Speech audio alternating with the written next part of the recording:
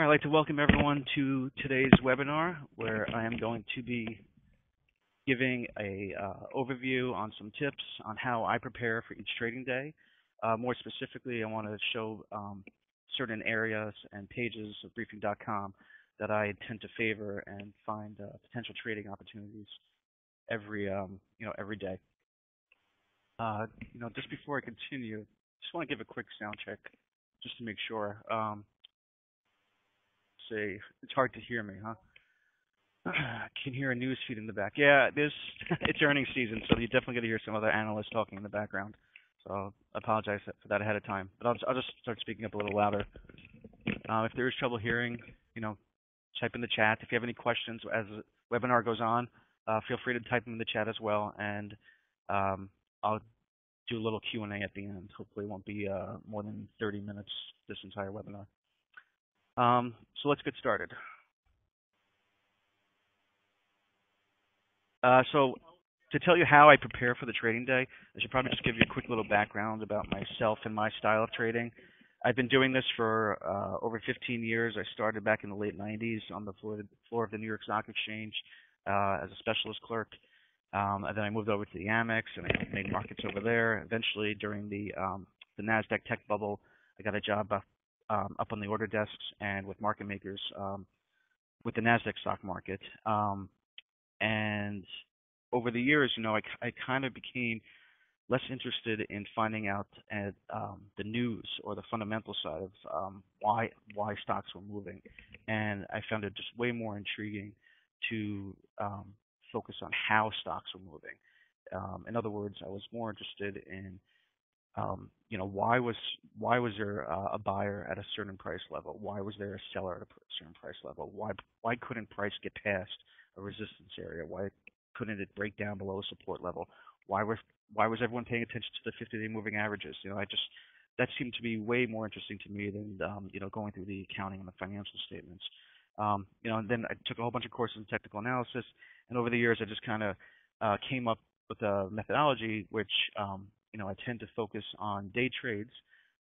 Initially, I want to make a fast $1 or $2 on a trade, and if it closes in my favor, well, I'm going to carry that balance overnight for a swing. In some cases, I'll even carry it for a couple of weeks, as long as the trend and momentum continues in my favor. So, with that said, that's basically just a brief overview of my trading style, and I'm just going to run through certain areas of Briefing's website, how I prepare for each trading day. I also do trade ETFs as well. It's mentioned down here at the bottom of that PowerPoint. But I usually use it mostly as a hedge because it's just a broad group. I'm not too particular about shorting individual stocks, just because every time a stock goes down, there seems to be somebody that finds value in it. Whereas ETFs, I've just found to be, especially sector ETFs, to be a little bit more as a better trading vehicle for shorts against my longs in my portfolio. And also the one time that I do actually will trade ETFs on the long side is when an entire group or sector looks like a huge buying opportunity. And I mentioned ERX down here. ERX was it's the energy sector's bull ETF, triple weighted bull ETF, and you can see it's just been absolutely under pressure the last few months. And when it got really oversold down here around the $50 area, and this had this big volume spike back in December, it was just a huge buying opportunity that we put out on the trading service. And we caught a nice 10-point gain there, and then it came back down, retested it for a double bottom with another high volume spike for another entry about 2 weeks ago. So in those cases, I'm more prone to trade ETFs on the long side. GDX is another example. When it broke out here, above the 50-day moving average, breaking above the trend line. There's so many stocks to choose from. I look at it, I'm not smart enough to figure out if I should be going after, NEM or GOLD, RGLD, all these other, individual stocks in the group. So I'm always going to go after the ETF when a massive sector move is underway. Let's see, go back to the slideshow.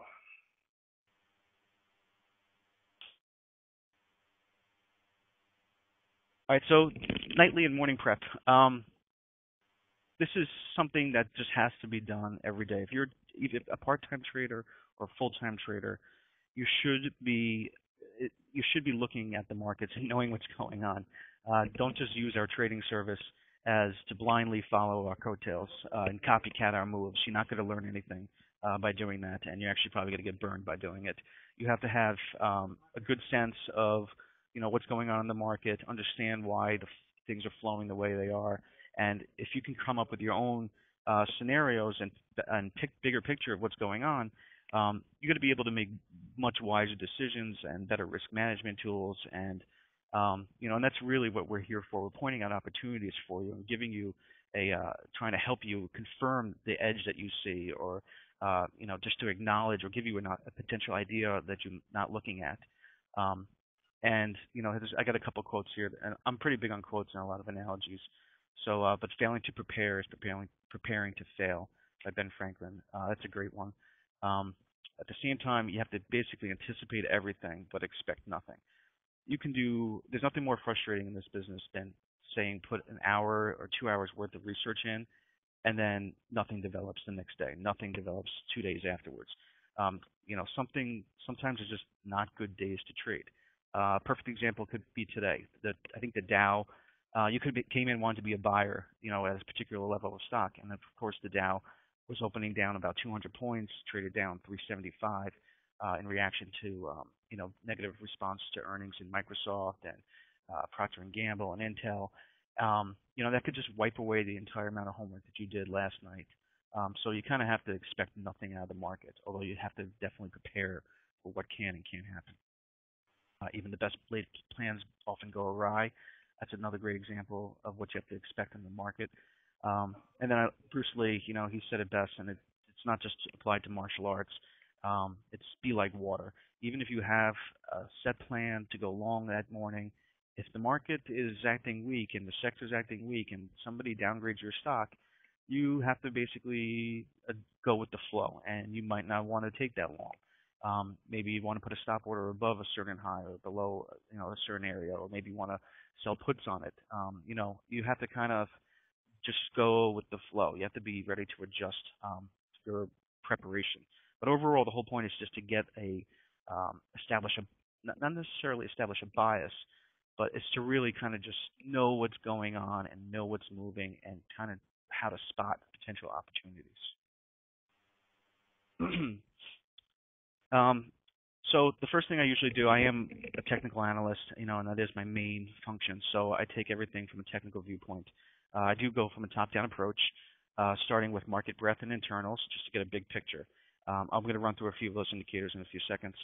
I do then look at the major indices, the Dow, the S&P, the NASDAQ, the Russell, and I just kind of mark off zones.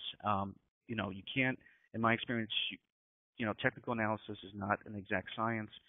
To trade to the exact penny is extremely difficult to do. So you have to basically focus on major zones of resistance, major zones of support, congestion areas, and even 50-day moving averages and other moving averages, 200-day moving averages. It's rare that you see something bounce off a penny. They're always going to run the stop orders around those areas or below a weekly low, above a weekly high, and then reverse it. You just kind of have to be aware of the zones as they come in play. Sector trends and momentum. Another area, you always want to be focused on relative strength and relative weakness. Those are usually where the best opportunities are, as opposed to the ones that are just kind of going sideways and just floating around. Market leaders. Briefing has about 4 proprietary focus lists. The main one that I focus on is liquid momentum, which is the LQDXX. It's higher price stocks that are showing very strong uptrends, and they usually they have good liquidity and good volatility, really good for swing trades and day trades. BLUEX is more of a small to mid cap focus list on these up and coming growth names. And if you're looking for more of that type, they're more of position trading, I'd say, as opposed to actual day trading, because they are definitely focused on accelerating earnings growth. Another area that I pay attention to, that I run every night as well, is the TA scans, which is a bunch of proprietary scans that I use just to get a quick look at the market and potentially find some setups. I do write a swing trader column once, twice a week on my general thoughts about the market, or maybe giving a lesson on certain trades. The technical take is one of my coworkers. he highlights that every single day in the afternoon and in the morning, key levels in the S&P and NASDAQ, hourly basis, daily basis, monthly, weekly. Very good. Again, if you're looking for major support and resistance zones, that's definitely a nice column to look at as well. And then, the major asset classes. I don't tend to trade them too much, but, you have to look at what's going on for an intermarket type of relationships that are occurring because, if the dollar's going higher, it's definitely going to have an impact somewhere else on the market. If crude's going lower, you're going to see an impact like we've seen in airlines. Airlines have just been absolutely going higher as crude has been tanking the last few months. So, same with bonds. Is it a flight to safety or are they more interested in stocks? You have to kind of have this major picture in your head to kind of just come up with a scenario to know if you should be focused on the long side or the short side, or should you be reducing your risk or exposure to a certain area. It's all big picture type of things that you have to kind of come up with this process. All right, just to go over quick, I want to show some of the indicators that I do look at to get market breadth. I've been a member of StockCharts.com for probably 15 years, since the late 90s. So it's been my go-to source for, doing a lot of research. I know it's kind of a plug for them. I get nothing out of that. But one of my favorite indicators that I like to start with, let's check my list here, is the S&P. It's the percentage of stocks, I should say, that are above or below their 50-day moving average. And if I just make some changes here, please bear with me. Get rid of this. See how that looks. Right, so this is the S&P 500 stocks. It's a percentage that are above the 50-day moving average, and a percentage, not that are below, just the ones that are above. And essentially, when this indicator dips below the $40 area, it usually means that the S&P is experiencing some sort of oversold condition, and that we start to look for some sort of swing long opportunities, which I've noticed it's just crazy how very helpful this has been for identifying potential bottoms in markets. It's not an exact science again. It's just giving you a broader picture of the conditions. One of the reasons that it's worked so well over the last 4 or 5 years is because we have been in a strong bull cycle off the 2009 lows. Again, bigger picture. You have to keep in mind we're in a bull cycle for 5 years now. So any sort of shorter term oversold indicators are going to present buying opportunities. It's vice versa. During the peak of 2007 to the low of 2009, that was about a year and a half of a bear cycle. So it was the exact opposite. This indicator, anytime it got overbought, those presented ideal shorting opportunities. Just to give an example of how I identify, the bigger picture trends, I tend to look at the New York Stock Exchange advanced decline line. We pulled up initially. This looks like a mess, and this is just a daily indication. If you're day trading or swing trading, this is good to know. Extreme readings above 2,000 usually suggest that too many stocks are either on the decline or advancing, and usually it's a good time to start fading them. Again, it's not an exact science, but it just gives you an indication of overbought and oversold. But for a longer-term bull market, I like their cumulative chart. So basically, this takes each day's total and it adds it up to the prior day, and it gives you this nice long, trend of whether you're in some sort of bull cycle or bear cycle. And like I said, off the last 5 or 6 years, the 2009 lows, we've had a steady bull cycle on the rise here. Just take off the log scale. Nice steady rise here, and this is really nice to see on, say, for your IRA or your 401k, if you're trying to time the market on a longer term basis. The 50-day moving average in here. I wouldn't panic out of that. We can even get a clearer picture if we go to a weekly chart. So this is nice. So we can actually see that the cumulative New York Stock Exchange advanced decline line hasn't broken below its 50-week moving average, which is essentially 52 weeks in a year. This is a good indication. So for me, this is a long-term bull cycle that we have been in and remain in.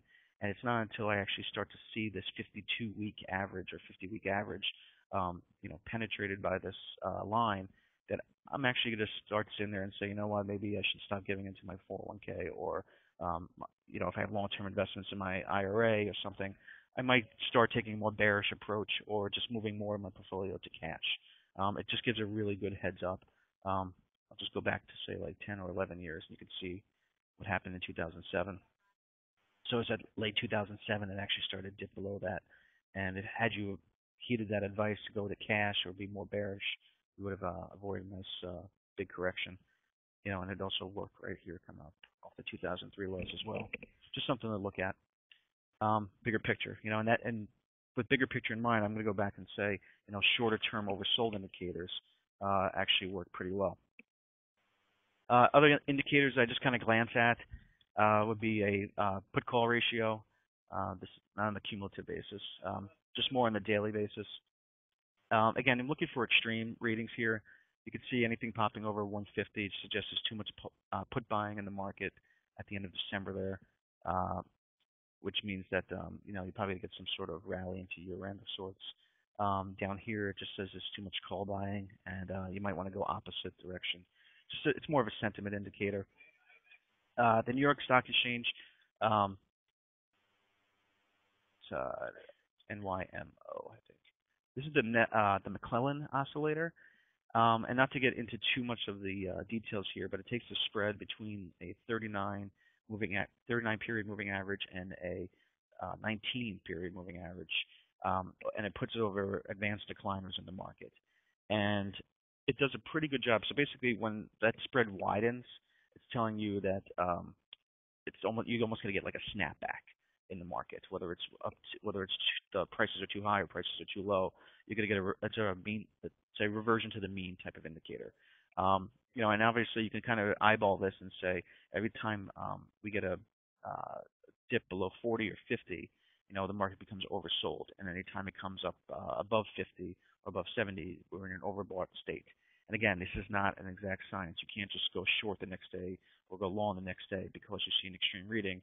You have to wait for those reversal bars on your screen, to jump in and find opportunity. But it helps you just better time the market on a shorter term basis. I also look at the NASDAQ McClellan oscillator, which again hits extremes below 50, 60, 40 area. I'm starting to look a little bit on the buy side, maybe scale in on some longs, and vice versa. If it gets above 40, 50 on the high side, I'm trying to look for shorts in weaker trends. Maybe pulling back in a downtrend or something like that. That's pretty much the sentiment indicators I look at. I don't go into statistical stuff like that. I'm just trying to establish a bigger picture. I want to know where we are going into the next morning. Right now we've been around zero for the last 2 days in this NASDAQ McClellan oscillator, and as well as the other indicators. And it makes perfect sense in my mind because it's earnings season, and we know there's going to be stocks that gap up, and we know there's going to be stocks that gap down. And right now the market is kind of in just no man's land.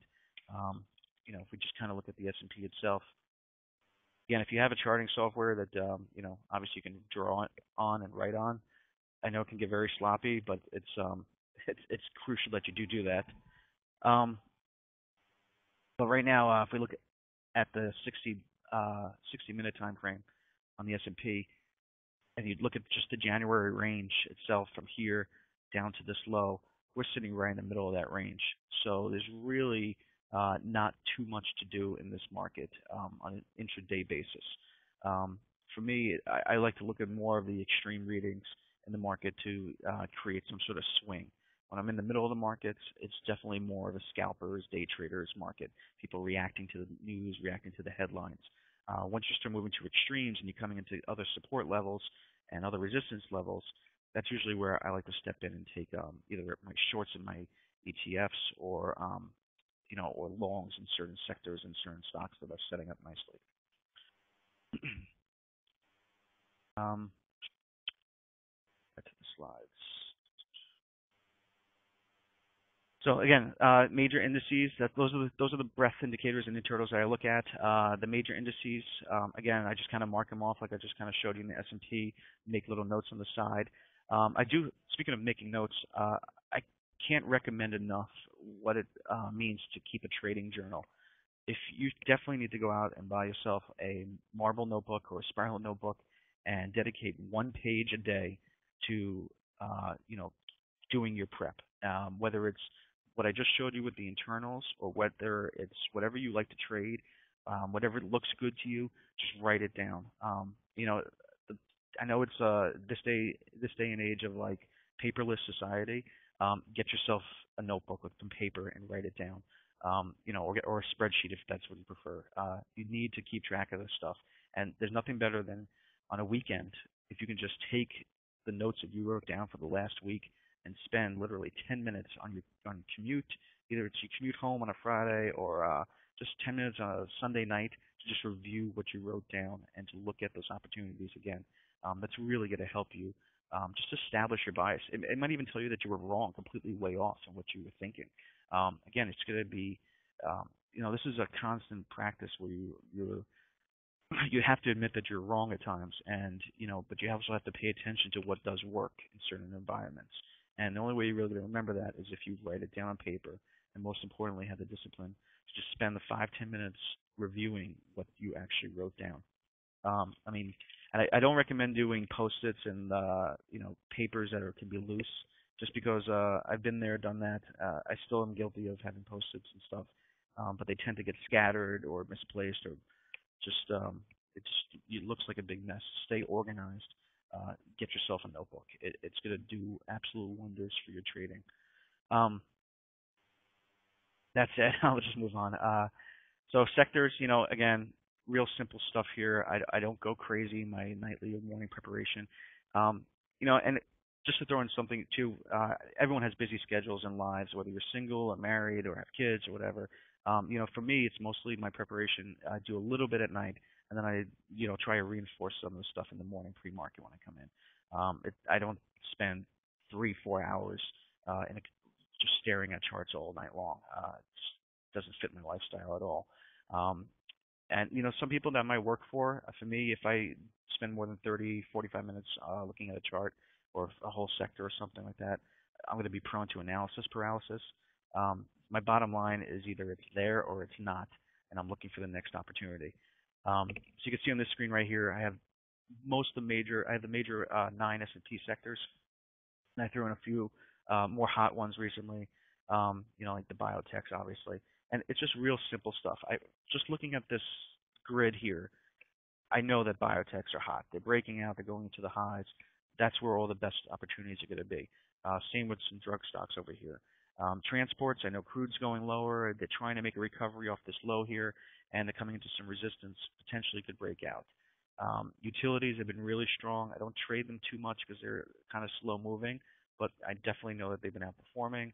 I should have REITs in here somewhere. I know REITs. I've been long REITs for 2 or 3 months now, and I know they're really strong. This is a concern for me. I see staples, they broke out, and then they come in hard. Something like technology, this is a concern as well. It bumps up against the January resistance. It comes back into the January lows on a hard gap. Just stuff like that. Maybe it's a buying opportunity. Maybe it's not. You just have to be aware of what's going on. Industrials, we know Caterpillar got hit. Coming back off this resistance level. This is mid-range for energy, but you have a double bottom going there, which we picked up. So again, just kind of broad market analysis here.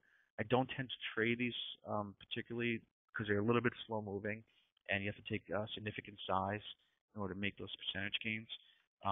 But knowing that they're at a particular support or resistance level is just at least going to give me a heads up that I should be looking at a particular stock. So like, for example, energy stocks. Oh, that's a bad one. But energy stocks, I could have said that. But I would have been looking down here. I was looking at so many of them that were just looking so oversold that I did eventually just go with the ERX as a long down there. But that's just a general picture. Now, if you don't have a software like this, you're just going to have to go back to something like a stockcharts.com or whatever internet service that you use, and literally just type in the symbol and look at it. Generally speaking, I like to see, I like to go with the trend of the 50-day moving average, which is this red line, and the trend of the 20-day moving average. If you're starting out, I can't emphasize that enough. You have to always trade with trend. You shouldn't be taking longs down here or trying to pick bottoms at all, unless you've unless you have a grown your account and you definitely know what you're doing and you know how to manage your money and your risk. Because I can guarantee you, if you try picking lows, you're just going to get stopped out. Definitely have to know what you're doing to go counter trend. One of the easiest ways to trade is with the trend or have the wind at your back. But yeah, if you just have and no utilities, nice uptrend. And this is just simple stuff. It just takes literally 3 seconds to go through. Right now, industrials, I don't like this chart. It's going sideways in the range here. I'm not going to really be trading industrials. It's just not, this doesn't look pretty for me. I know airlines have been doing really well. I believe it's XAL is what I wanted. And you should be getting accustomed to the ticker symbols and everything. So airlines, nice strong uptrend. Anytime they pull back to this area here, you want to be looking to go long. Down to here. So I'm going to just start going through the charts. I could have went last week. I was looking at LUV on this pullback here. It went below the 50-day. I knew earnings were coming up this week. Tried to take a long in it around 39, and I got scared out of the position down here around 38 as crude started to pop a little bit. I should have stuck with it, or at least I should have jumped back in when it got above the 50, but I was already moving on to the next opportunity. But it is definitely something you just have to look at. UAL would have been a better bet for me. I should not have done long a stock that was below the 50-day moving average. I should have stayed with this one. I would have had much more success. DAL, that was all right.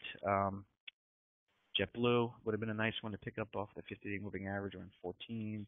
ALK has been really strong. This is definitely one. It's actually on one of our leaders list, I believe. I should have been all over this one. But just something about buying airlines. I don't know. I think I'm something about them. They seem like tough vehicles to trade from my experience. Anyway, so that's basically just giving you a quick, look technically of what I try to look for. Market leaders, that's another area that I want to focus on. So in play, under investing and trading, this technical analysis area, this is just a no-brainer for me. I'm always looking at this area. I basically write 2 out of the 3 pages here, so it's just something that I'm always looking at. A nice little glitch going on here. But I highlight a few names that are amongst our top leading stocks in the market. And the key thing I want to get out of here is for these leading names, I want to definitely look at the industries that they're in. I want to definitely, because that's going to tell you where the relative strength is in the market and where the best buying opportunities are. Biotechnology, pharmaceutical, technology, semiconductors, semiconductors. I see a REIT in there. I see a pharma, biotech, home furnishing, hotels, some apparel, just quickly glancing through your pharmaceutical, medical supplies. I mean, if you haven't figured out already that you should be long something in the healthcare industry, then you're not trading properly. That's where the bull market is. You should probably be long some sort of semiconductor as well. Maybe if you're looking for a REIT, you should be owning that. And you just have to look at these charts real quick. And, I'll look at the REITs quick. These are REITs, really strong uptrends. Semiconductors probably took a hit today on Intel's earnings. But, names like Texas Instruments seem to have held up pretty well. And the other group, obviously, would be biotech. Nice, strong uptrends. You want to be focused on the long side on these types of names. Real simple stuff. And again, I'm just kind of glancing at the names here, just trying to get them, take a visual, almost like a snapshot in my head, just to be aware of them. Again, this is preparation stuff. This isn't actually like stuff that I do during the day. I just want to look at these names and just become somewhat familiar with them and familiar with the industries that they're in. Back to the slideshow. The next thing I do is the TA scans. All right. Again, this is the initial, I'm always taking a look just to get a bigger picture in my mind. Here are the TA scans for today. Again, these are the proprietary scans that I came up with probably 10 years ago, and they're real basic stuff: shallow pullbacks on in uptrends, minor corrections and pullbacks and downtrends. The liquid momentum focus list, any stocks that have an RSI below the 50 midpoint, I'm interested in those because those are strong stocks that are essentially pulling back. Stocks that ran up for 3 days or more, inside days, doji days, stocks that are overbought, compared to their 5-day range. These are usually good breakout candidates or breakdown candidates. These are actual breakout and breakdown candidates above like resistance levels, whereas these are more like uptrending stocks or downtrending stocks. Tight consolidation, stocks that haven't been doing anything for the last few weeks, potentially can move. And then you have just your typical moving averages. You have lower price stocks that are showing strong momentum. I nickname them zippers, and they're just really $5, $10 stocks, price stocks that are just kind of ripping higher. Usually some sort of news or headline. If you actually go through some of these, you're going to see a lot of them are stemming from these are small cap biotech names or small cap REITs or semiconductors. Just so happens to be the groups that are showing relative strength. And bang for your buck. These are just high octane stocks, I would call them. They have really wide trading ranges, and there's definitely a lot of volume and liquidity there. And if you're just looking to scalp or day trade stocks, this is definitely an area you want to look at. These names are the ones you want to look at because they're just going to move probably 2 to 3 points in a given day. And most of all, I definitely came up with this scan a while back. It's just a momentum tracker based upon weekly and daily signals in the SPY, and it's either going to be red, yellow, or green, and it's just telling you what the current momentum is in the SPY. And it's been on a yellow signal probably for about 2 weeks now, and that kind of just says, all right, again, it plays into the bigger picture. We had a weak January, we bounced, and now earnings season is coming up. And so it's not a surprise that this is going to be a sideways or flat market where buyers and sellers are going to be battling for control and pushing certain groups in certain directions. So with that in mind, I usually tend to, cut back my trading, either my size or the amount of trades I'm going to take, and I just kind of be a little bit more looser with my stops, and I'm just not as being aggressive. When it's in a green upward trend, I'm going to be trading full size, more aggressive on the long side. When it's red, obviously, more aggressive on the downside. One thing I also do too is that when it does go from green to yellow, I start putting on more of those ETF shorts, in certain sectors, whether it be retail or internet or technology, because it just tells me that the upward momentum is slowing down and I need to start putting some shorts in my portfolio. Or I could just go long something like one of the things I did on the service was I went long the SPXU, which is a contra S&P ETF. Right, I think we went yellow from green to yellow right here at the end of December, and we picked it up on this day here around $37, $38. We caught a really nice initial pop for $5 gain into early January, and I sold out most of it there, but I'm just holding a small piece of it now as a small hedge to the longs that I have, some of the longs that I have in my portfolio. Again, it's a nice little signal, but it also tells you where to focus. If I see this as yellow and the market itself, is back here near its January lows, and that we're in a yellow sideways market, well, I can feel a little bit confident maybe stepping in and buying some weakness a week ago. Here, after a 5-day run-up, I've been advocating more of a I hate to say bearish tone, but more of expecting a pullback or consolidation to develop as this week started and to last Friday. I wasn't really doing anything last Friday. I don't think I placed a single trade just because I knew we were in this yellow sideways range the last few weeks based upon momentum. We're coming to a resistance area, and I'm just going to hesitate and I'd rather sit back and wait for a better opportunity. And that's, again, this is where doing this nightly prep and this morning prep, especially with the internals and the indices, and the trends and the momentum, you're just going to have to get a feel for whether you should be involved or whether you should not be involved. And you get to see whether you should, the market, there's always an opportunity. It's they're flashing money in your face constantly. Um, so you almost want to be involved all the time, and that's a mistake. You're much better off just picking and choosing your entries. Two great examples would be a baseball player. They go to batting practice. They spend hours before a game just swinging and hitting the ball. And when it comes game time and they're up against the pitcher, and they might not swing at anything, and they might just get walked, or they're going to swing at everything that comes at them because they're nervous and they didn't prepare properly and they're not focused and they're going to strike out. And to use a different example, if you're not a sports person, let's talk about gambling with blackjack. Blackjack, everyone knows the basic rules of playing 21. However, if you play every hand, you're going to wind up just losing. The house always wins. They have the advantage on you. But there are certain basic rules like uh, you know hit hit on a 12 if a dealer's showing if the dealer's showing a 13 or 14 and you have an 8, you need to hit that. There's basic strategy rules that you need to be aware of. If you're card counting, and you're paying attention to the number of picture cards that are coming out, and you're keeping track of that in your head, you're definitely going to give yourself a much better edge to. So when you see an opportunity, you're going to jump on it and you're going to bet bigger.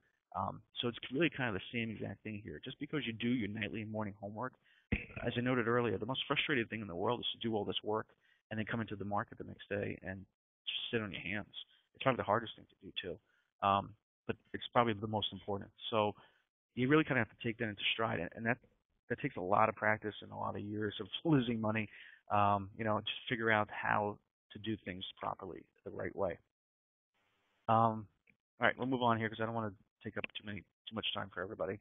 I do look at some of the fundamentals, but I do look at them real quick. And really, what I'm looking for is I go through the earnings calendar, I go through upgrades and downgrades, I go through economic events that are coming up, glance at IPOs. I'm not a big IPO trader, basically because there's no chart information for me to trade off of.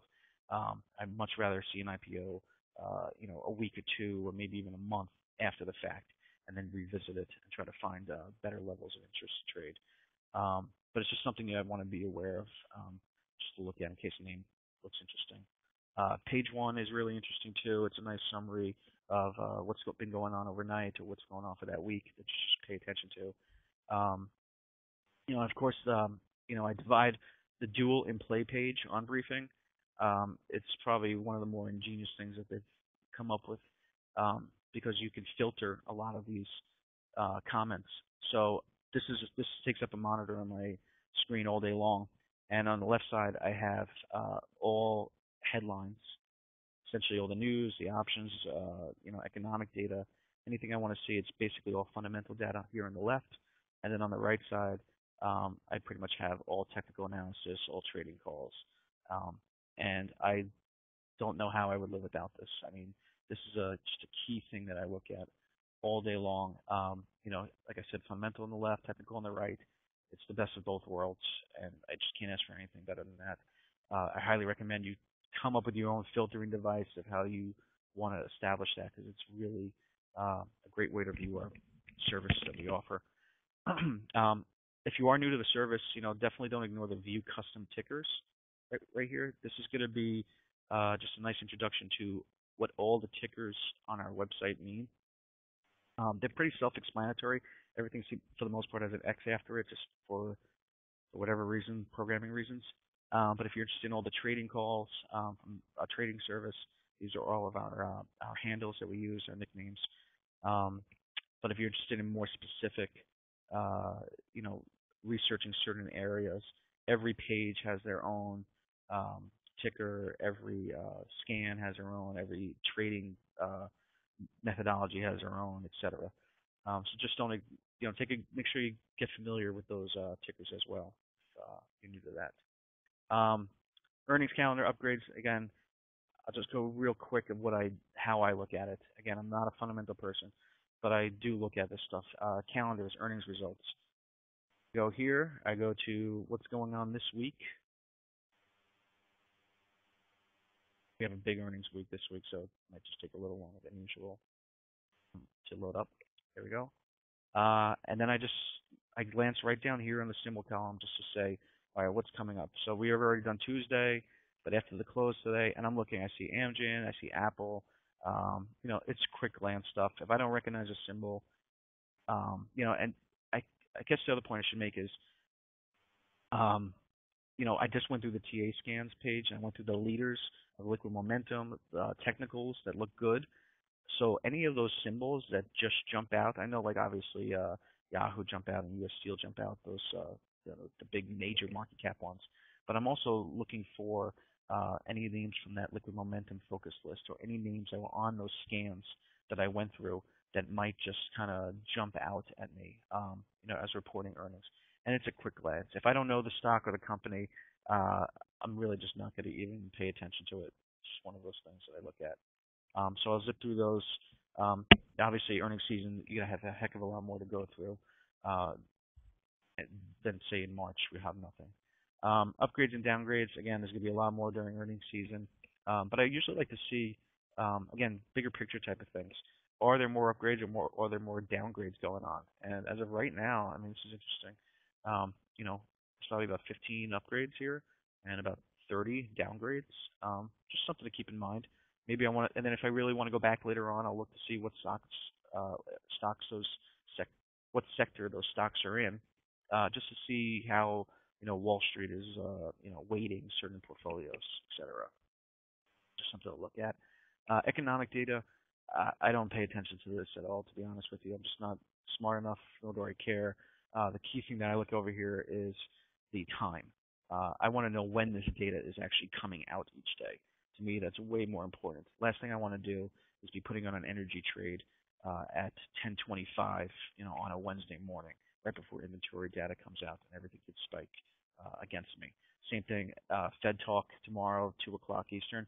I'm not putting a trade on probably anywhere between 12 o'clock and 1 o'clock, 12 o'clock and 2 o'clock at all. I probably won't even trade after the fact for that matter if things are too crazy.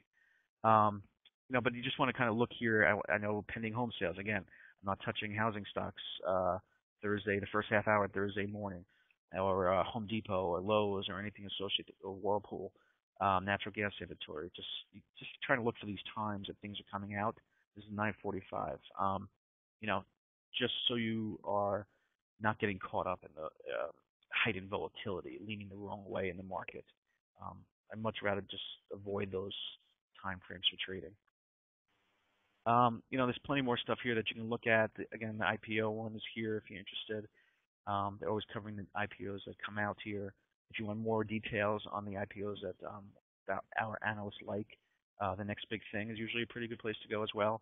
I see Shake Shack is coming, making its debut soon. That's one of the bigger ones that seems to just jump out at me. Again, I probably won't trade it the day of, and probably just wait to see how things play out after a week or two before I actually look at it again. And that's pretty much my nightly review or my morning review of how I, look at everything. Once I get in the morning and it's the last, say the last 15 minutes, 20 minutes before the market opens, I'll just look at some of these tickers. This is a summary. This is a daily wrap. This is what's on the wires. This is the scan, which is going to tell you what's gapping up and gapping down. And then OPTN, I look at it at night usually, or in the morning. It's option activity, just to see where there's no real. It doesn't really say if anything's super strong or super weak. Just tells you where the implied volatility has been increasing or decreasing. So a quick look at, just to give a quick example, I would just say ScanX here. It would pull up the archives, and I usually just go into a headline mode, and I can just see today's biggest gainers and losers. The ETFs are trading at 52-week highs and lows. Notable movers of interest are always interesting during the day. But pre-market stuff, I got early pre-market gappers, gapping up, gapping down, just stuff like that. If I want to just know what's going on in the market when I wake up or right beforehand, WrapX and SummerX usually give some sort of global view of what's been going on. Here's a closing summary. Here's a midday summary, opening market summary. Again, this tells you what reported, the big ones that are taking the Dow down we saw today. Durable goods orders. It's just a nice summary of everything that I kind of looked at. and just kind of being made aware of. And to be honest with you, that's really how, again, you're just trying to establish, get aware, make yourself aware of what's going on in the market with your preparation. This is all the initial thing. Once you find stocks that you like and sectors you like, well, then it's all about going into the actual charts and finding key levels and stuff like that. And that's not what this webinar is about. This webinar is about just doing your homework that you need to just kind of have a feel for. Pretty much, it shouldn't take you, I'd say minimum 30 minutes, no more than an hour to do what I just showed you and kind of just briefly look at this stuff. I tend to split it up based upon my lifestyle and the schedule in the afternoon, and plus I watch the market all day long, so I already kind of know what's going on. But again, I write all this stuff down in a notebook. I'm always kind of looking at it. Notebook or the journal is going to be a key guide. When it comes to specifically trading, especially newer traders, I don't think people have realistic goals of what to expect from our service or even just their own returns. So I came up with this table a couple of years ago called the Profittunity table. It's your opportunity for profit. And I have a copy of it printed out, and I put it inside that notebook.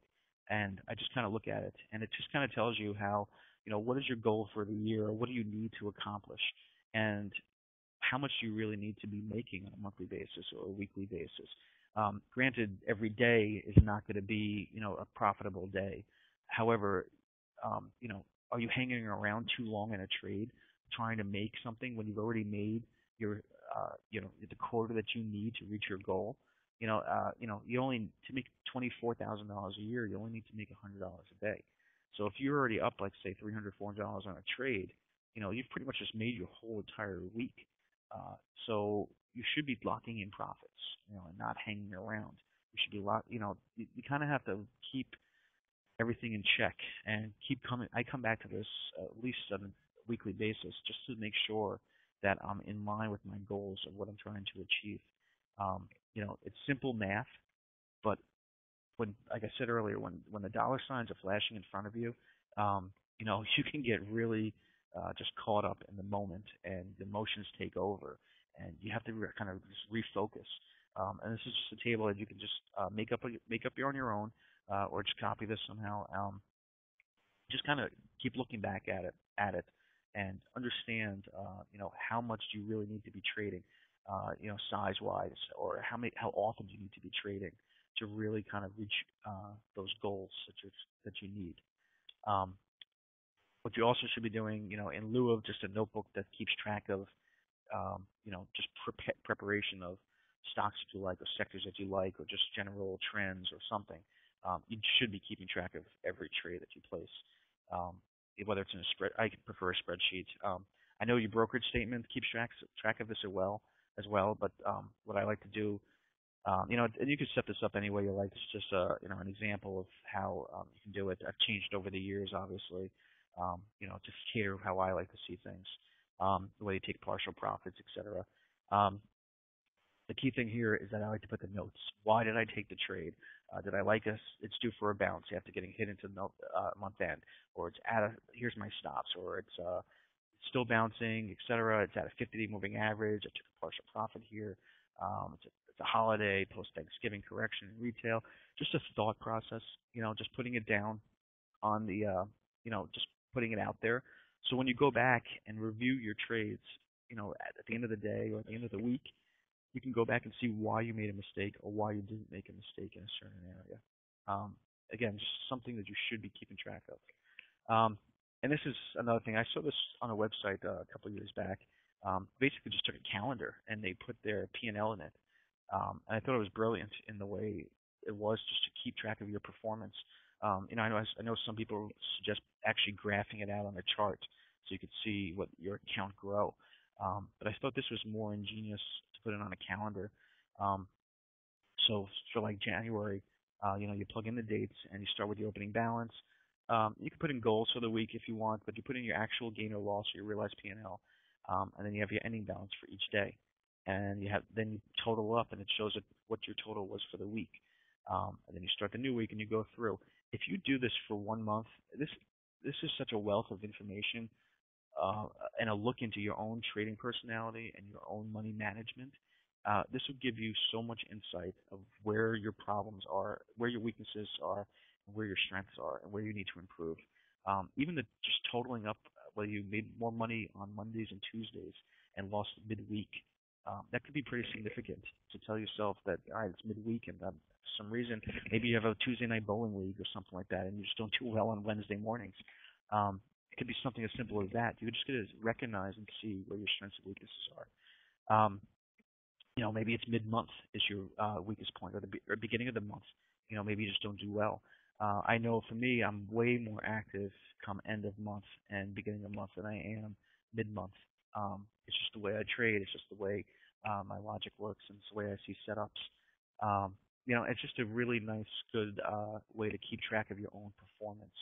Um, Trading is almost like a psychoanalysis of yourself. You have to kind of really know who you are, what fits your comfort style, what type of trader you are, and especially on what days are best for you, or what months are best for you, what time of the week is best for you. This is a really good way to analyze your performance. If you can make some sort, just you don't need to do a spreadsheet like this, but just get a calendar and just write in your profit and loss. Just keep track of the totals on that calendar itself. I guarantee you do this for a month and you look back. I would love to hear back on an email, saying how it helped you recognize some of your problems, fix some of the stuff that you um, had issues with. That's pretty much it. I want to wrap this up before it's getting a little bit too long. But again, the whole key to this whole thing in summary is, you have to do some sort of homework. Don't just blindly go into the market and say, hey, there's a bullish reversal breakout here, I'm buying it. You got to know what is going on in the market. It just, I know it sounds obvious, but you'd be surprised how, you have to be aware of certain groups and certain sectors and what's going on bigger picture. Trading is not just some fly by the night get quick rich scheme. Um, it becomes a job. It becomes an obsession. So it's like running a business. You have to know the ins and outs. Now, do you have to know every fine-tuned detail to make money? No. But you have to have a general sense of where the advantages are and strengths and weaknesses? Definitely. Um, so it's just this constant moving parts beast that's always like the snowballing and snowballing, rolling and rolling. Um, and I just can't recommend, suggest enough that you have to just kind of keep on top of this stuff and keep track of it. This is the way that I approach the market, and I do pretty well in finding opportunities and trading these stocks, and focusing on zones, and then at the same time, it's really helped me to just step back and say, you know what, I don't like anything in the market today, or I don't like anything in the market this week. I don't like the environment, or I'll just cut back on trading as a whole. Again, it's this whole big analysis of self and trying to see what fits into your type of wheelhouse. So that's pretty much it. I want to thank everyone who did stick around. I appreciate you. Hopefully you got something out of this. I mean, if you walk away with one thing, hopefully you got some value out of that. And this will be recorded. I will go through Q&A real quick. I don't want to spend too much time. I'm not looking at any individual names or giving any advice out. Again, this is not about chart analysis or techniques. This is really just about getting your head straight and approaching the market each day with a picture in your mind. Let's see, I'm just going through some Q&A here. It says, how long do I typically hold a position? I am a swing trader. I that's my nature is swing trading. A day trade, essentially, if it trades not winning, if I enter a trade and I'm losing money on it by the end of the day, I'll just close it out. I don't have the patience. I don't like to worry about positions too much. At the same time, if I like a certain zone in the stock, like for example, I was really liking like I said, the energy stocks with the ERX. Actually, I can go back to Goldman Sachs. I took a long in Goldman Sachs. Someone asked a question about that. So I took a long in Goldman Sachs just after earnings. I think it gapped down here on this day, I want to say it was. And as the zone itself, 175, 173, I based it off the October lows here. I believe the 200-day moving averages were also here, right around this vicinity. I can't remember where. I took them off earlier for some other reason. But this whole zone down here was interesting to me. Um, I didn't go in full size just because the stock's in a massive downtrend. The market was correcting. It's a counter trend trading opportunity. Um, but I felt like all the news was priced in at that point, that it was just overdue for some sort of oversold bounce. And I wound up just scaling into a position around 174, and I think I added a little bit 175 on the way up. And then the next morning it opened higher, took some off, and then trailed, and then took some off. I think my target was just December low here in the gap. Took most of the position off here, and now I'm holding like small 50 shares with the stop around break even 174. So again, it was just kind of this bigger picture taken to context type of thing. Here's the XLF. I knew it was oversold. JP Morgan reported earnings 2 days prior. Goldman Sachs reported. It got knocked down. It just seemed like it was due for a big reversal. So I started jumping back into it. That's counter trend. Again, it takes a long time to master counter trend. Much easier play, where just to stick with the trend and short here at the 50-day moving average around 190 and just ride it down for a much bigger gain. And you could have saw that in the XLF as well, as this was underperforming. I didn't take the short, but I think we were highlighting this as a bad signal here, as the group was getting hit back below the 50-day moving averages on our service. So that's just one way to look at stuff. Trim and trail, that's a great analogy. That's pretty much how I swing trade. I day trade for the initial profit just to kind of put money in the bank. But then once it starts working in my favor and it's moving the next day in my favor, I'll maybe take a little bit more off, and then otherwise I'll just put the stop at break even or around that area and trail it and just try to see how long I can hold on to. Yes, everything's going to be recorded. And it's also going to be posted on our YouTube channel. Can you have access to the spreadsheet? Sure.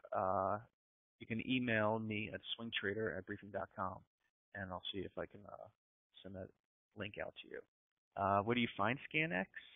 ScanX is actually just a ticker, so you can just put it into the archives, and or you can just go to the main page and just type it up here.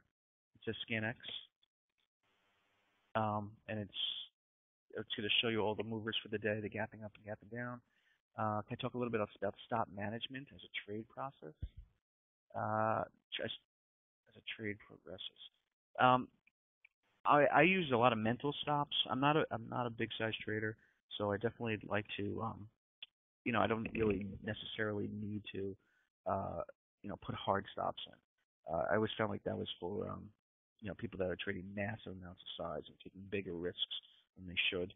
I never try to trade more than above a certain risk level. I definitely like to get a good night's sleep. So I also think a lot of stocks need wiggle room, so I don't put my stops at usually anywhere where I know they're going to get hit or stopped out in a certain area. I definitely have a harder stop further away, but then I'm a big fan of alerts. I use Signal software. I'm constantly setting alerts. I must have 1,000 alerts go off, each day, and I'm constantly just looking at price levels and just, setting alerts for my software, as opposed to putting actual stops in. Once the stock moves in my favor, and if I'm long a stock and it's above a moving average, I'm just kind of keeping track and setting alerts around the moving average. But I'll always have a hard stop in, probably around break even after I've taken a lot off. How do you decide which trades make the most sense from your TA scans list, overbought versus oversold? If you go to the TA scans page, I want to wrap up the webinar here. But if you go to the TA scans page, I've done webinars specifically for TA scans and how to best utilize that. There's examples right here on this link here, and there's also webinars on how each one of these patterns and how to incorporate, just glancing at this, how to get a good feel for overbought and oversold, sector trends, etc. And I think that pretty much is going to be the end of Q&A here. Again, if you have any questions, you can email me at swingtrader.com, swingtrader@briefing.com. If you have any questions about the trading service, please contact us, the sales department, at sales@briefing.com, and they can tell you all about the contracts, and they can also give you a little bit more depth into the different pages and services that are offered.